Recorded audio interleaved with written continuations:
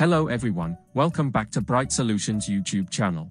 Today, we're addressing a common concern raised by Excel macro users, having trouble finding the Excel macros they previously recorded and saved in their Personal Macro Workbook. To find out that your favorite macros are no longer there, so don't panic. Most likely, the personal.xlsb file was disabled by Excel after a crash. So here are the steps to get your personal workbook up and running again. So you go to File and click Options in left-hand side. And then in the Excel Options dialog box. And select Add-ins on the left-hand side. In the Manage drop-down list, pick Disabled Items and click Go. And you can see in here the Personal Excel, which is the Personal Macro Workbook, was disabled.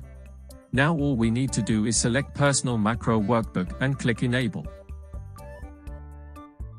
Then close all opened Excel sheets and restart Excel. Now your Personal Macro Workbook reappears with all of the pre-saved macros. Thank you for tuning into today's video. If you found this tutorial useful, please give it a thumbs up and consider subscribing for more Excel tips and solutions. Don't forget to click the notification bell so you won't miss any of our upcoming tutorials.